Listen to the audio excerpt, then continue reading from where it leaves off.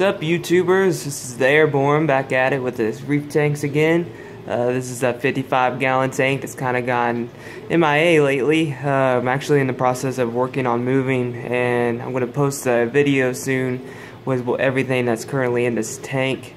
The design is kind of going for something completely natural, trying a new way, just like a whole reef tank that's natural, letting algae grow, like a mermaid's cup algae. The tank that's going to be set up in the house in the beginning is actually going to be a tank similar to the same design, where it's a lot of natural, easy keeping coral with lots of gorgonians and so maybe a couple cool fish mixed into it.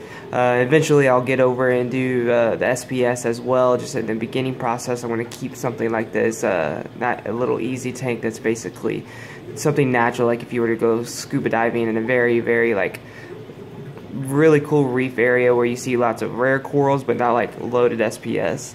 This anemone that's actually in front of you is the famous sunburst anemone. There's 4 of them currently in here, and this clown is hosting it. He's pretty protective of it. These things, of course, are some of the most gorgeous ones you can purchase, in my opinion, and I'm sure many people will agree. But look forward to the future coming video on this tank that I'm going to show right before I tear it down.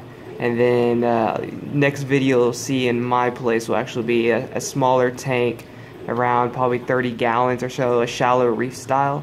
And I'll be doing the same easy keeping coral. I've actually switched over to doing 3-month water changes as well. Of course, doing a DIY sump currently, but I'm going to do something that's an all-in-one system again, and do the DI water as a top-off water. So I don't think I'll ever use sink water like some people use, but just tried to back off the water changes, and I've noticed a really good response with these types of coral, with the biological filtration building up better with the algae and the I dose with the phytoplankton.